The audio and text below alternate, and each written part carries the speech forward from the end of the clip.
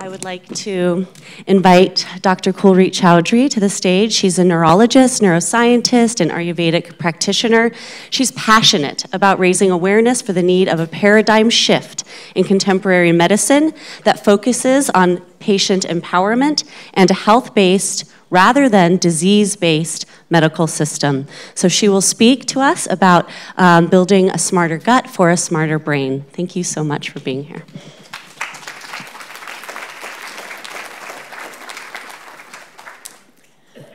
So it's a little bit of an occupational hazard to be the last speaker before lunch when we're running late.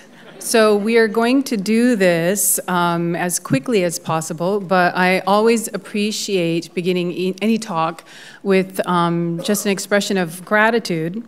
And so I first wanted to thank Dr. Schneider for taking most of the computer karma for the day. That was very gracious. I also wanted to thank Acharya Shunya, not only for your beautiful talk, but the picture that you had with the little boy and the butterfly. It's really a revelation to me how simple it is to connect with the divine and the awakening not only of our Shakti, but our innocence. My son began growing butterflies, which I didn't know was a thing, but we suddenly started growing butterflies and watching them transform from caterpillar to cocoon and then having them come out, and then they would fly onto his hands and stay on him because he had identified himself as the papa, and all the butterflies were his daughters and sons. My son is hiding in his seat right now as I'm telling this story.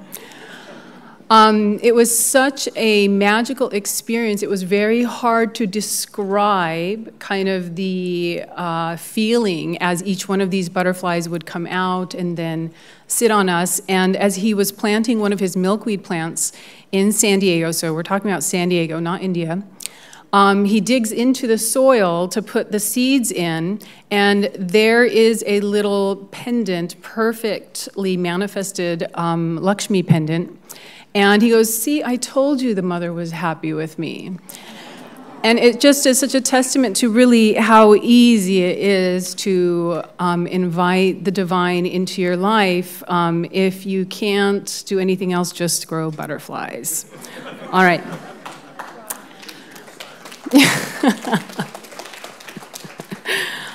So I was asked to speak about the brain-gut connection, and as I mentioned, in honor of your GI tracts and mine as well, we're going to do this rather quickly because we also have the pleasure of Dr. Keith Wallace speaking on this subject later on today, so I think we'll be adequately covered. But my story with my relationship with both the brain and gut is a very personal journey. So my mother had actually introduced us to Ayurvedic medicine, and it was in line with our introduction into transcendental meditation at 9 years of age, and so Ayurveda became kind of part of our life. But then just like, all mature physicians, we go to medical school and very quickly forget everything that we had learned that was life-sustaining.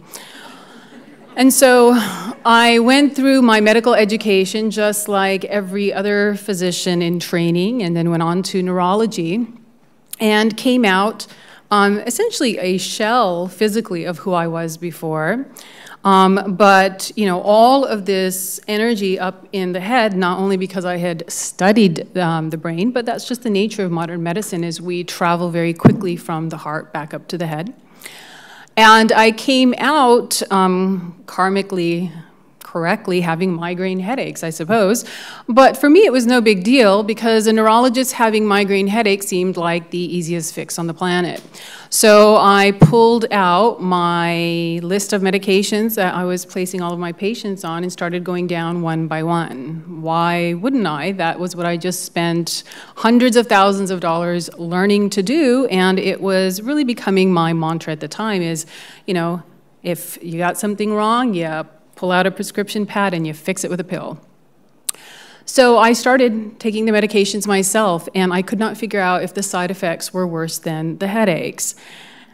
And that's where many of us who kind of go into integrative medicine oftentimes find ourselves when we become dispassionate about our own medical training because it couldn't fix something we were experiencing. So I kept at it though. Being Pitta, I persevered and just kept changing medications, and I was going to find the right one until a year into it, I couldn't do this anymore. And I always credit the person who led me back to the path because I ultimately turned back to my mother. So after looking to specialist after specialist after specialist to try to fix this, my mother was the only one who had the correct answer.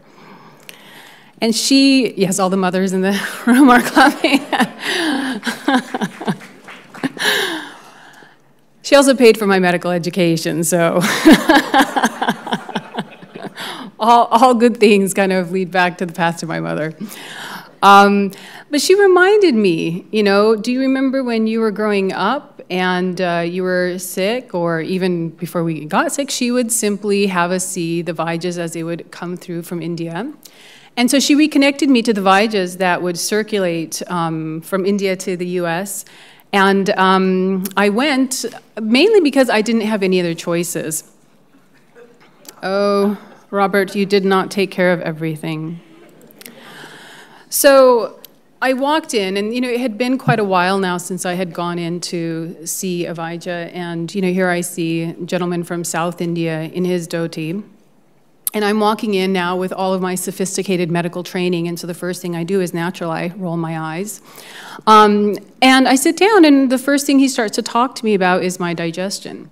My immediate response, not having remembered, in my early years that this was all we discussed when we saw the Vaidya, was this man clearly did not look at the reason I was here. I have headaches. I have no GI symptoms whatsoever. And so again, at this point, I really didn't have any other choices, so I sat through the entire evaluation. He felt my pulse, looked at me, and he said, "You have very poor digestion." Again, looked back at him and said, "Yes, you have the wrong person. I came here for migraine headaches," but again, no other choices, so I followed his prescription. Within 3 months, I was completely headache-free, which was upsetting because it negated the last 20 years of my education. I was thrilled that I didn't have headaches, but a little annoyed that none of my sophisticated education could get me to the same conclusion. But the really annoying part was I now, as a neurologist, and a dharmic one at that, had to accept that the gut was, in fact, a major contributor to neurological disease. And so that was really how my journey began. It reconnected me to Ayurveda. I started my training in Ayurveda both formally and informally. And I completely changed the way I practiced. And it was literally within 2 months, I went from a traditional neurology clinic at Scripps Memorial Hospital to a full-fledged Ayurvedic clinic, which I thought was going to be against my patients' will, but they were absolutely thrilled that their neurologist was now talking about these things. And as it turned out, they were seeing all of these alternative practitioners on the side anyway, so we could now have a monogamous relationship where we were actually sharing what was important to them.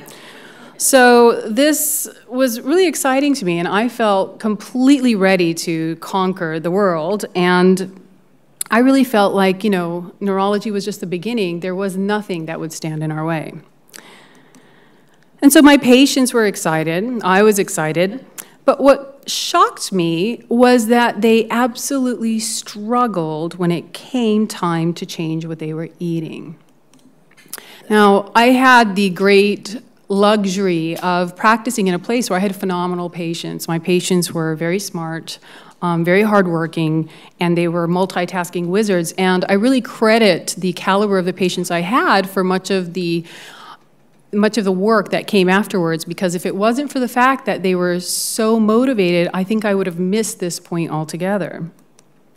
So if I had all of these amazing patients, why couldn't they change the way that they were eating? So I did the only thing I knew to do. I studied the problem, and it was interesting because I had the opportunity, I guess this was kind of, nature's plan in giving me headaches, giving a neurologist headaches. was I got to approach it both as a neurologist and a neuroscientist as well as a Vaidya. And so instead of looking at it simply from the perspective of, well, they weren't motivated, I started to really look at what was going on here. Why couldn't these people change when they were able to organize their lives in other areas in an extraordinary way? And that's when I had my eureka moment. So it turned out that there were actually these obstacles to change. And these obstacles were biochemical in nature. They involved complex communication between the brain and the gut. And of course, Ayurveda had the tools to overcome these obstacles. And so this idea that many physicians pursue, that people are unable to change because of willpower, was completely false. So the first step was to identify the obstacles. So the first obstacle is this toxic overload. No, please, no bowing, no bowing.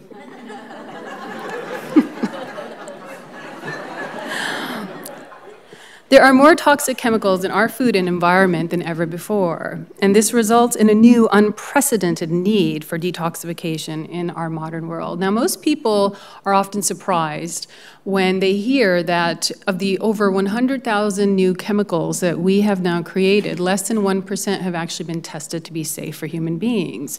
And the majority of them are particularly toxic to women, which is why it's no surprise in the increase in autoimmunity favoring women over men. And so we have kind of this blind view of the world that there is some kind of angelic organization that oversees that we don't create things for profit that would directly harm human beings. And no such organization exists. And so because of this, we are now being exposed to toxic chemicals at an exponentially higher rate, a rate much higher than our body is able to actually process. In fact, it's not something that we have to worry about when we are 50 or 60 or 70 years of age. It turns out that from the very beginning, we are filled with these toxic chemicals. So the EPA did a study, and they looked at newborn cord blood. So this is the blood that's connecting mom to babies in the umbilical cord. And on average, this was average, 200 industrial chemicals and pollutants were found. So we're basically filled with toxins from day one of our life. So it's shifting, just as we just talked about wanting to age well. The attention is really shifting, has to shift, I think, even before we hit our 50s and 60s to how are we bringing children into the world to begin with? What DNA damage has happened just in utero because of the exposure to all of these toxins? So there's a process called biotransformation, which many of you are probably aware of, but through this process, toxic byproducts are converted into water and fat-soluble forms so they can be safely eliminated or stored. And this is how we process most of our medications. There's another process called bioaccumulation, where the toxic load exceeds the body's ability to convert it into a safer byproduct, and it actually accumulates in the body. And this includes things like heavy metals, pesticides, PCBs. And unfortunately, as you go up on the food chain, they become more and more concentrated. And who is the highest on the food chain? Our babies are, because they're drinking from mom's milk.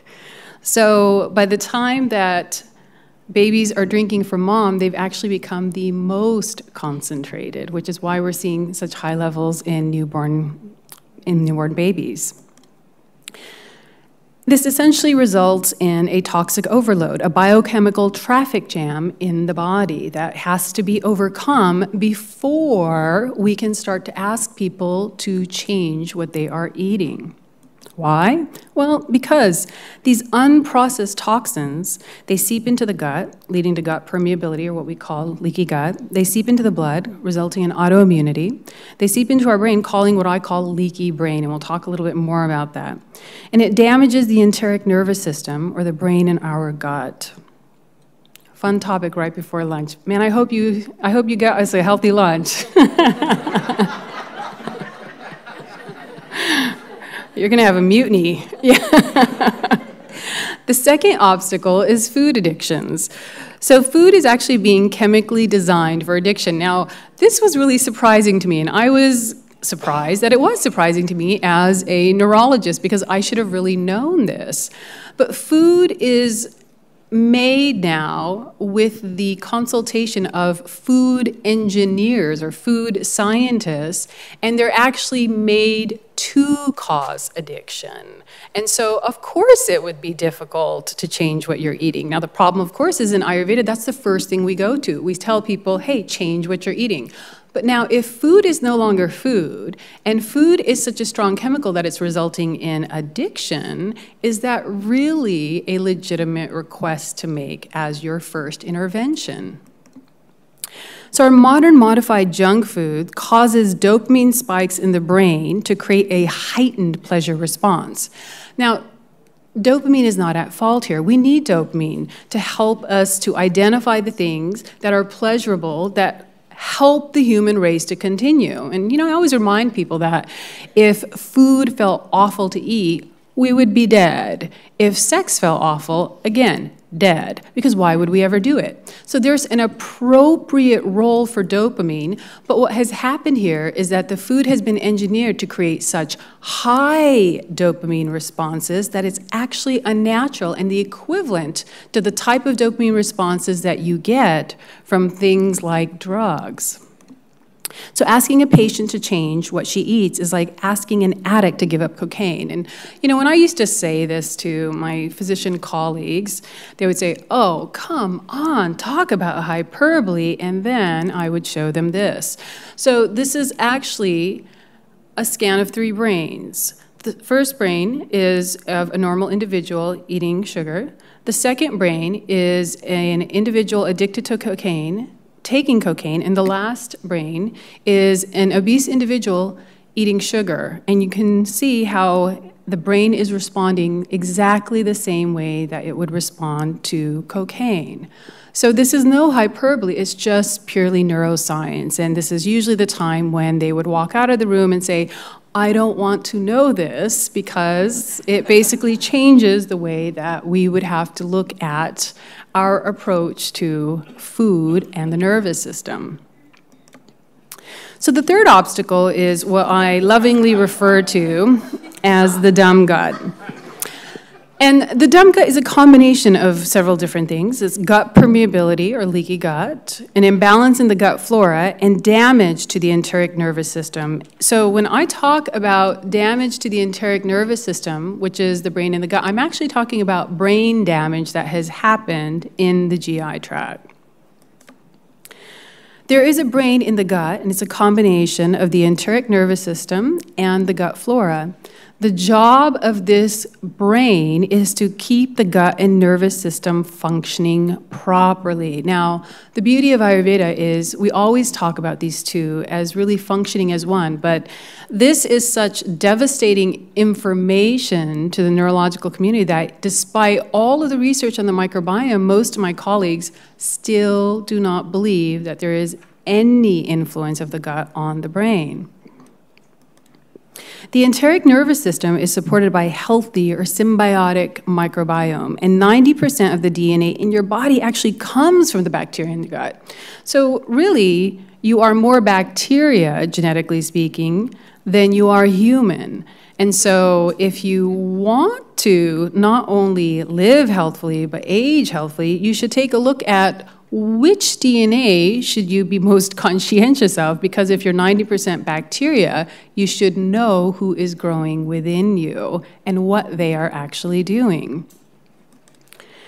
The enteric nervous system and gut flora impact behavior, and this has absolutely stunned me. Food choices is one, but all different types of behavior. There's a study that I talk about in my